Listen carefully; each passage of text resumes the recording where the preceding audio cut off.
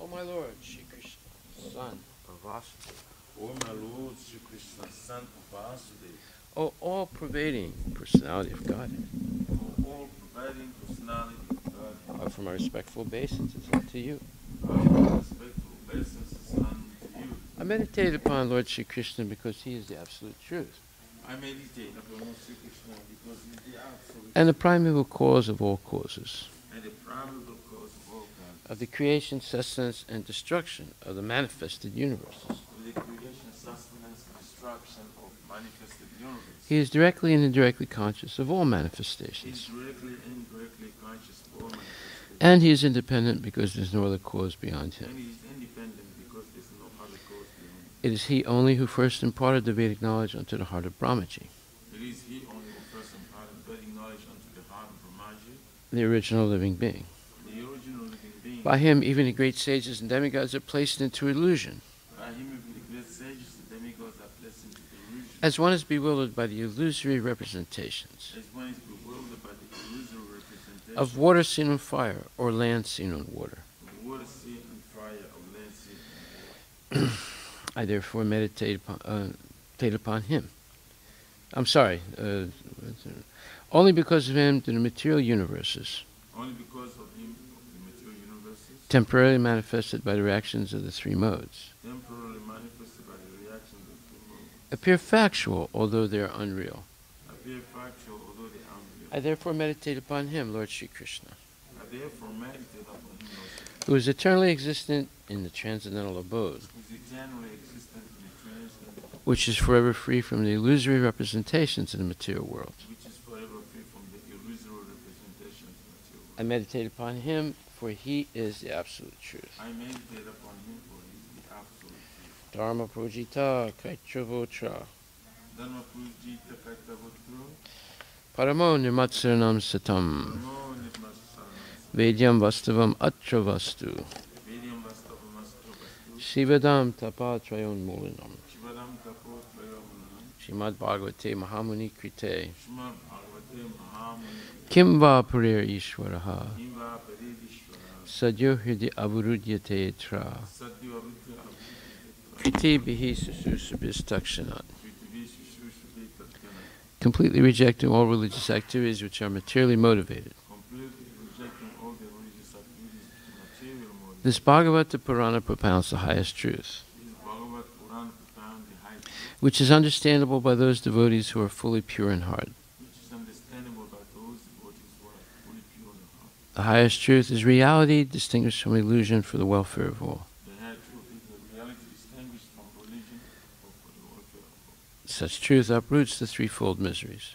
Such truth uprooted threefold miseries. This beautiful Bhagavatam, compiled by the great sage Vyasadeva in his maturity, This beautiful Bhagavatam compiled by the great sage Vyasadeva in his maturity is sufficient in itself for God realization. is sufficient itself for God realization. What is the need of any other scripture? What is the need of the other scriptures? As soon as one attentively and submissively hears the message of Bhagavatam, As soon as one attentively and submissively hears the message from Bhagavatam, by this culture of by knowledge, this culture of knowledge, the Supreme Lord is established within his heart. the Supreme Lord is established within his heart. Nigama kalpatarur galitam phalam, Nigama kalpataro kritam ham, sukamakad amrita dravya samyatam, sukamakadam ritatravasam, pibata Bhagavatam rasam alayam, divata bhagavatam rasamanayam, muhur ahorasika bhuvi bhavukaha. Or ahorasika, O expert and thoughtful men, relish Srimad Bhagavatam. or expert and thoughtful men relish Srimad Bhagavatam. The mature fruit of the desiratory Vedic The literatures. mature fruit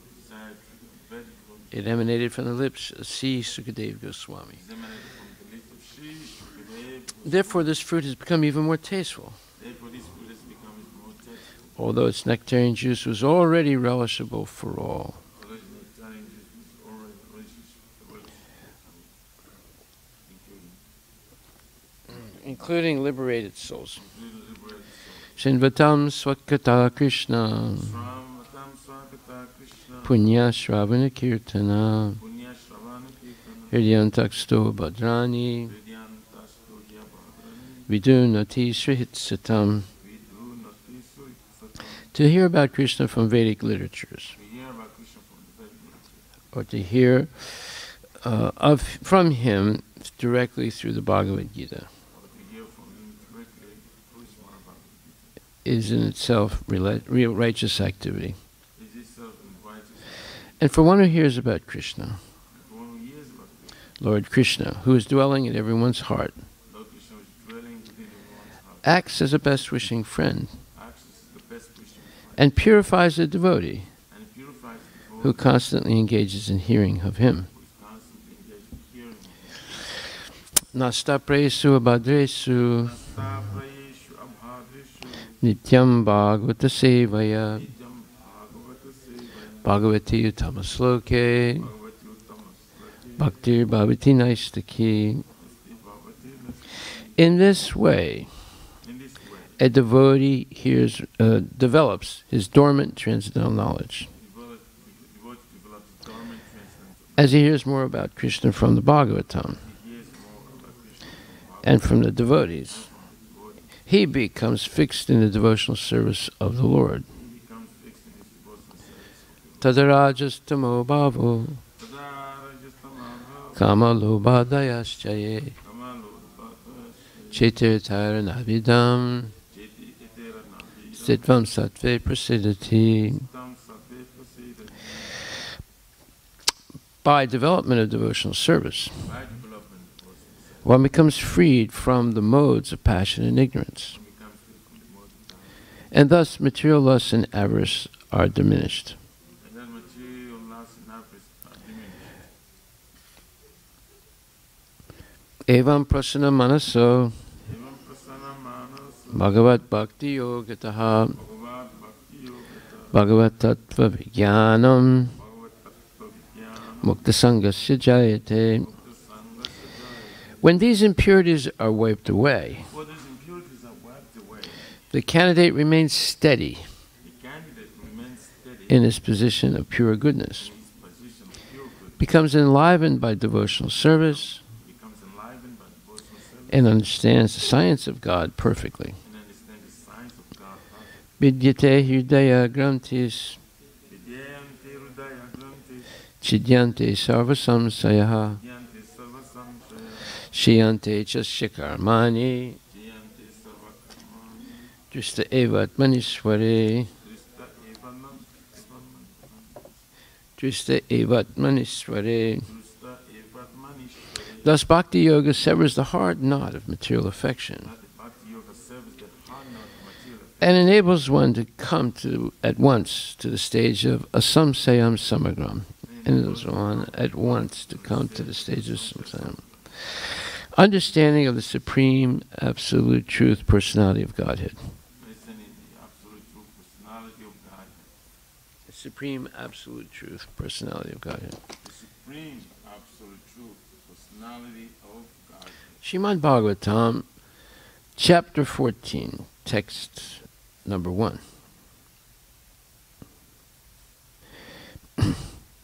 Sutta uvacha Sutta uvacha, samprastite dvarakayam samprasthite dvarakayam, jisno bandhu didrikshaya Vishnu bandhu didrikshaya, gyatum cha punyal shlokasya yatum cha punya slokasya, krishnasya cha vichestitam. nasya cha vichestitam. Translation by His Divine Grace, A.C. Bhaktivedanta Swami Prabhupada. Sri Sutta Goswami said, Arjuna went to Dwarka to see Lord Shri Krishna and other friends, and also to learn from the Lord of his next activities. Purported by Srila Prabhupada. As stated in Bhagavad Gita, the Lord descended on earth for the protection of the faithful and annihilation of the impious. So after the battle of Kurukshetra and establishment of Maharaj Yudhisthira, the mission of the Lord was complete. The Pandavas, especially Shri Arjuna, were eternal companions of the Lord, and therefore Arjuna went to Dwarka to hear from the Lord of his next program of work. Text 2. Vyatita katichin masas tada nayat tato rijuna tadarsa gora rupani nimittani kurudvaha. Translation. A few months passed, and Arjuna did not return. Maharaj Yudhisthira then began to observe some inauspicious omens, which were fearful in themselves. Purport by Srila Prabhupada. Lord Sri Krishna, the Supreme Personality of Godhead, is ad infinitum. That's the Latin term, means toward infinity, but Prabhupada says, more powerful than the most powerful sun of our experience. So, is more powerful than the sun, or any sun. Millions and billions of suns are created by him and annihilated by him, because there are millions and billions of universes, and there's one sun in each universe. Krishna creates all that. Millions and billions of suns are created by him and annihilated by him within his one breathing period. In the material world, the sun is considered to be the source of all productivity and material energy.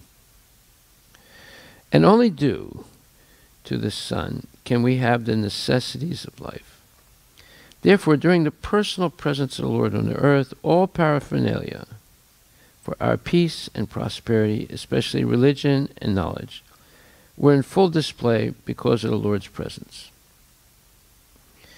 Just as there is a full flood of light in the presence of the glowing sun, Maharaj Yudhisthira observed some discrepancies in the kingdom, and therefore he became very anxious about Arjuna, who was long absent, and there was also no news about Dwarka's well-being.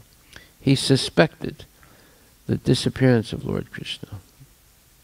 Otherwise, there would have been no possibility of fearful omens. Srila Prabhupada ki jai. So we can see here how one can augur or perceive what's going to happen by symptoms in nature and in people. And it's a art that devotees develop.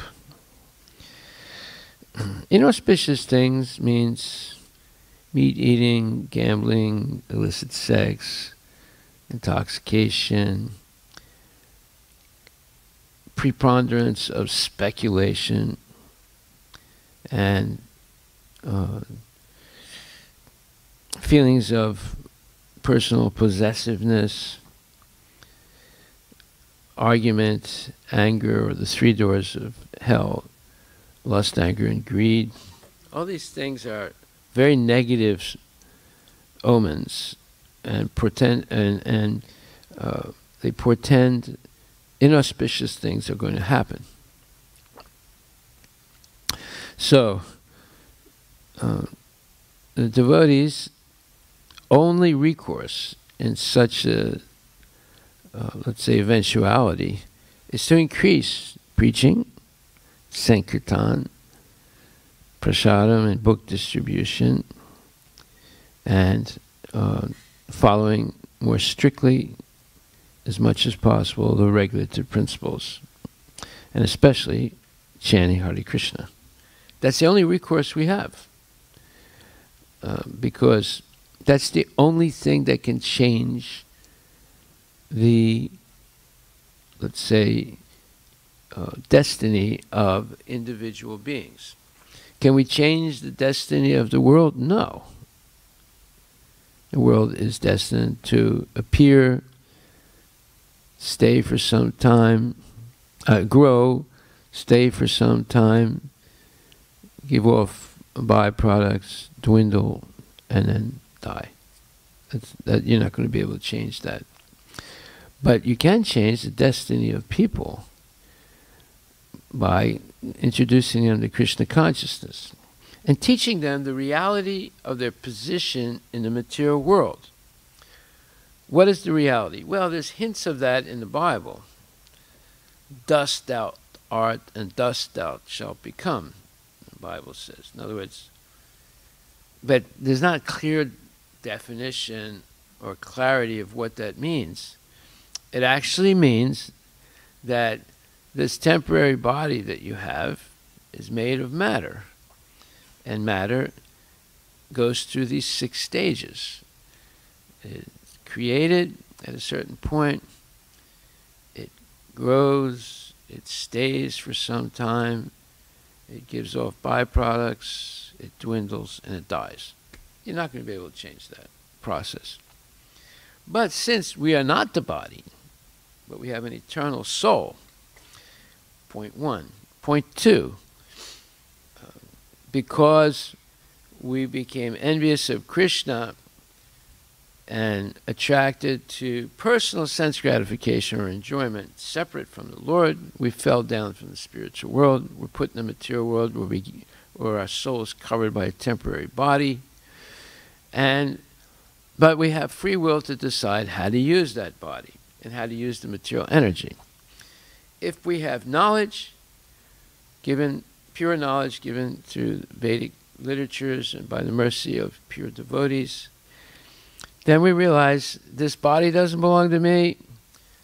My being in the material world is because I developed a desire to enjoy independently of Krishna. If I actually do that, then I'm going to be condemned to stay in the material world, birth after birth. But if I realize what is my real position is I'm the eternal servant of Krishna. Krishna is the creator of everything. Everything belongs to him. Therefore, I should only use things with knowledge of how to please Krishna in his service. Then I'm no longer touched by the laws of karma and the modes of material nature, or lust, anger, and greed, these very negative feelings and desires.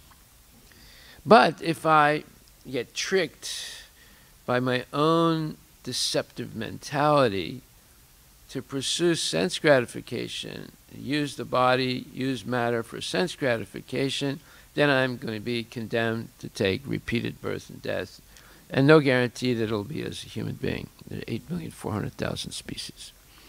But if I'm not fooled by my own deceptive mind, and I remain steady and determined to engage in devotional service without a sense of possessiveness, see that key word is possessiveness, and this is emphasized in Bhagavad Gita, where it says, Yogi yonjita satatam atmanam rahasistitaha ekaki yata chitatma nirasir aparigraha.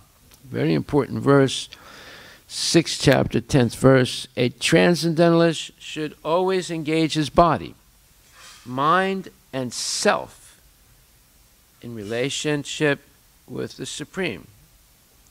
He should live alone in a secluded place and should always carefully control his mind. He should be free from desires and feelings of possessiveness. This is what is the corollary, or let's say the collateral effect of wanting to be independent of Krishna and enjoy independently of Krishna. We immediately develop this desire of possessiveness. This is mine. Aham mameti. I, me, and mine syndrome, or thoughts. This car is mine, this house is mine, this family is mine, this pen is mine, this watch is mine, this, they're all mine. So this mine business keeps one entangled in the material world, and it's so hard to get rid of it. It's just like a hoarder. There are people who are hoarders, like my brother. He hoarded newspaper clippings. So by the time he was in his 70s, his house was full of stacks and stacks of newspaper clippings from the 1940s to 1990s. Now, did he ever refer to them? No. No. It was just a stack like that. It went up, and there were many of the stacks in his office, right? And you had to, sort of navigate around them, because they were all over the place. And I asked him, I said, why are you keeping these things? Oh, I need them. I said, why? Well, maybe I have to refer to them. He never referred to them, right? But he never threw them out either. Then there was this doctor that lived in our neighborhood. We used to call him Doc. He was a Jewish doctor. And he was somewhat of a friend of my brother. They knew each other for years because we were like neighbors. When Doc died, he left all his books to my brother. So all his books were next to all the sacks also of the newspaper clippings. So now there's no room. He couldn't even breathe in his office. All over the place there were things, right? And I said to him, why are you keeping his books? Oh, I need them. I said, what do you need them for? So I might refer to them. There were a lot of books about sex and psychology and things like that, So he just collected things. He was a collector. He just collected things, never used them, right? And just cluttered everything. And his mind got confused by it all, right? Because he kept thinking, I need it. So my other brother asked him what happens when you die? I said, oh, you have to keep everything. He said, well, why should I keep everything? You'll be dead. He said, no, it's important. These are important things, right? They're not important things, right? They're all useless things. Right? So, you see, even after death, they're still attached to it. Right? So this possessiveness, you have possessiveness in crabs also. If you study the life of a crab, what does a crab do? It will kill something, and then it puts it somewhere, right? And it keeps it for when it gets hungry, right? So the crab is very possessive. And animals also are very possessive, like the spider. It'll kill a fly that gets caught in its net, and then it'll wrap it up with its saliva string, right? And it puts it somewhere, stores it somewhere. And then whenever it gets hungry, it'll unwrap it and eat it, say. So it's everywhere in nature, this possessiveness. It's not just human beings. It's insects, it's animals, it's crabs, So unless, as it says here, he should be free from desires and feelings of possessiveness. Now, you don't even have to have something. It's the desire to have it also, which is entangling. The desire for possessiveness. I want this. I want that. Oh, I don't have this? I'm not happy. I have to get this. And the possessiveness continues into death. At the moment of death, one's thinking, what's going to happen to this thing? What's going to happen to that? What's going to happen to my books? What's going to happen to my newspaper clippings? What's going to happen to my car, And right up to the death, they're worrying, who's going to get the car? Who's going to get this? Who's going to get that? You see. So it's a very dangerous thing. Now, how can we rise above possessiveness? How can we rise above dualities? Oh, should I give my paper clippings to a library. Oh no, how about if I give it to my cousin? No, not him. How about if I, well, this duality, who should I give these things to? You know, so people are confused by duality based on a false idea of possessiveness. So unless we detach ourselves from possessiveness, as it's saying here, he should be free from desires and feelings of possessiveness. So desires and feelings, that doesn't mean you actually take those things with you, but you have the desires and the feelings, which forces you to take birth again. Just like one time there was a man who died, and he went before Maharaj, and Maharaj says, very bad karma.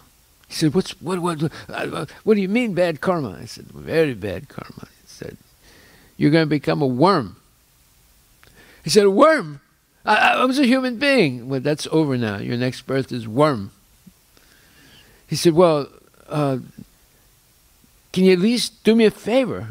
He said, what's that? He said, let me choose where I can be a worm. He said, why do you care? He said, no, it's important. I said, okay, where you want to be? He said, I want to be with my wife.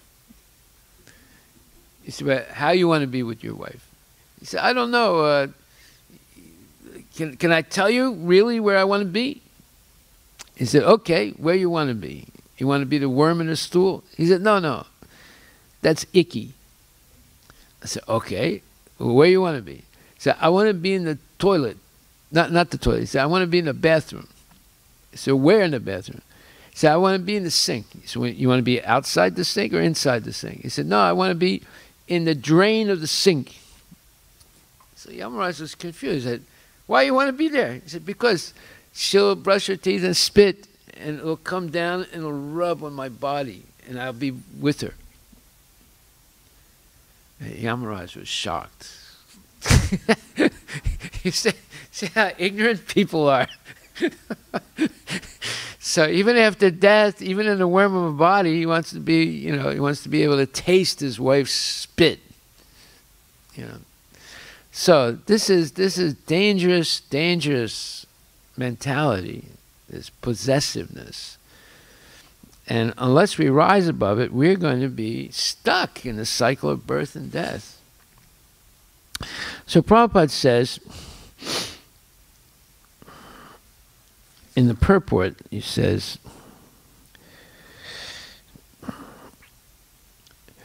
all these perfections and precautions, in the previous 2 paragraphs he talked about perfections and precautions, are perfectly executed when one is directly in Krishna consciousness.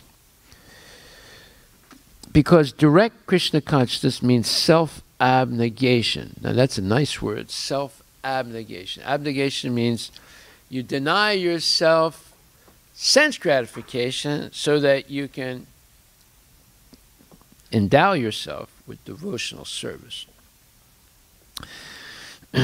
wherein there is very little chance for material possessiveness. Yeah, when there's self-abnegation, you're denying yourself sense gratification in order to be able to engage in Krishna consciousness. Just like in the morning, you get up very early. You're denying yourself that sense gratification of sleeping more than you need. But what for? Not just to sit around and meditate on some light, or meditate on the tip of your nose, or meditate on nothing. It's to come to Mangal Arati, and chant Hare Krishna, and greet the deities, and chant your rounds, and have Tulsi Puja, and so forth. So you're denying yourself sense gratification in order to engage your senses and body and mind in devotional service. That is real self-abnegation. The self-abnegation of Mayavadis is you deny yourself sense gratification to meditate on nothingness, or the tip of your nose, or the light. And Prabhupada says that near Gaya, or in Gaya itself, there's a river called Falgu. And he said, but there's no water. However, if you put your hand in the sand, you'll see that there's water there. You don't see the water, but it's underground. He said, this is the mentality of many sannyasis in Kali Yuga. So what did he mean? So he explained it. He said, on the outside, they are renounced. But on the inside, they're meditating all the time on sense gratification. Just like the Falgu River, you don't see the water. But if you put your hand in the sand, you'll touch the water. See? I was amazed when I heard that. I recently read that.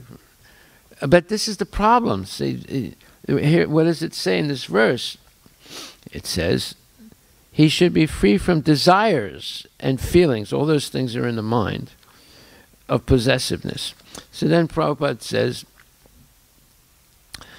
Srila Rupa Goswami characterizes Krishna consciousness in this way. Anasaktasya vishayan yatarham upayunjitaha. Nirbande Krishna sambande yukta vairagyam uchyate. Prapachikataya buddhya hari sambandha vastuna. Mumukshubhihi parityago vairagyam falgu katyate. So this is a very important verse from the Bhakti Rasamrita Sindhu. And it says, when one is not attached to anything, but at the same time accepts everything in relation to Krishna, one is rightly situated. Above possessiveness. Notice again that word possessiveness comes in, right? On the other hand, one who rejects everything without knowledge of its relationship to Krishna is not as complete in his renunciation. So this is the position of the Mayavadis and impersonalists. They're not yukta vairagyam, they're just vairagyam. They're just renounced. But they're not renounced through connection to Krishna. You see?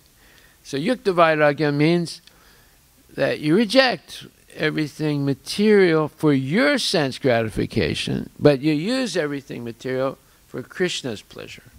That's real renunciation. And false renunciation is falgu. Falgu vairagyam is you just reject everything, including Krishna, as Maya. So that is incomplete or false renunciation. It is renunciation, but it's not complete. Why does it say it's not complete? Because the Mayavadi is still attached to the strongest possessiveness, that is to possess the position of Krishna, to become Krishna, to become one with Krishna. Say. It doesn't even. They don't even use the word Krishna, though. They say Brahman. Right? So, this is the greatest possessiveness, the greatest material attachment is to want to be God Himself, and therefore, when they attain that position of Brahman, they fall down eventually, because they still have this feeling of possessiveness. This is mine. Just like Madhavacharya, he differed from Sankaracharya. Sankaracharya says, Sankaracharya and also Patanjali, the false followers of Patanjali, they say, Tatvamasi, I am that. When they go through so much renunciation to attain vision of Paramatma in their heart, in the last moment, they don't say, they say, I am that. Say, Tatvamasi. But Madhavacharya said, that's not what Tatvamasi means. Tatvamasi means, I am His. So you see, one little word difference, it's a whole universe of difference. There's a difference between I am that and I am His. I am His, meaning I belong to Him. I am that, meaning I am God. You see. So, and Madhvacharya says, this is not even Sanskrit or English. I am that. Right? How can you be something that you're not? So, but we become blinded by the desire of possessiveness. I want to possess that position, although I'm not that thing, but I want to be that thing, and by this illusion in my mind that I have merged into the oneness of Brahman. Okay, so these two verses by Rupa Goswami are extremely important, because there's a difference between rejecting everything, that's false renunciation, but real renunciation is using everything in the service of Krishna. That's real. And rejecting everything, it's not real. It's Maya. It's an illusion. You cannot reject something that doesn't belong to you. You can't own something that doesn't belong to you. But you can use something in the service of the person that it actually belongs to, and that's Krishna. Okay, we'll stop there. Are there any questions?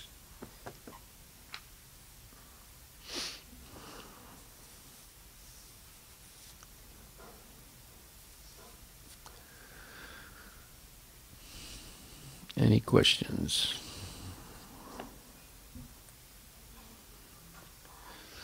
Okay, all glories to Srila Prabhupada Ki Jai.